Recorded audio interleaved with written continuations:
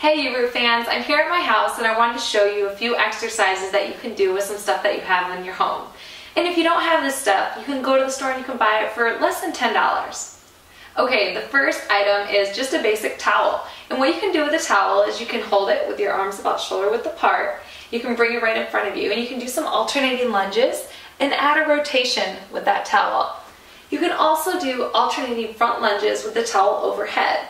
Just bringing it forward, dropping the knee down and back.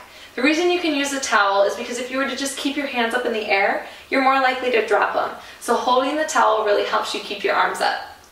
Okay, the next item is just some basic dumbbells, and you can get them for about $1 a pound. So if you're using 3-pound weights like these cost about $6.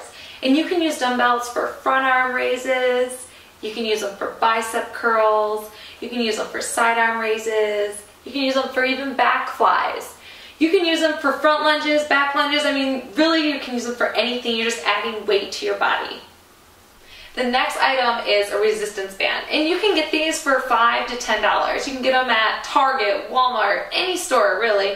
And you can use these for bicep curls, front arm raises. You can use them also, if you hold this, just like this, you can squeeze using the shoulder blades and bring it back together. There are so many things, and when you buy a resistance band on the package, it'll give you a list of exercises. So go grab one, $5, $10, and try some new exercises. Okay, the next item in your house is just a basic chair. There's so many things you can do with the chair.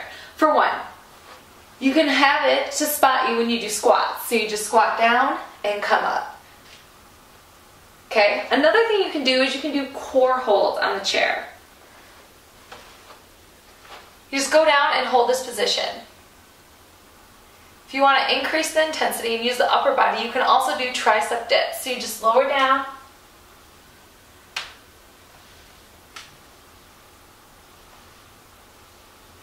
and come back up. The next item may sound a little crazy, but just a basic plate. If you have a plate and you have carpeted floor, you can do some side lunges using your inner and outer thighs. Let me show you. Set the plate down on the ground. Once you get your plate on the ground, put your toe in the middle of the plate. And you're really trying not to put a lot of pressure on the plate. All the weight is going to be in your standing leg. And also what you're going to do is you're going to slide out and then slide back in.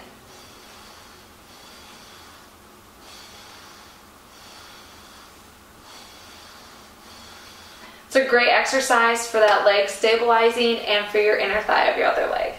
I'm Anna. Thank you for joining me here at Yuru, and I hope to see you again soon.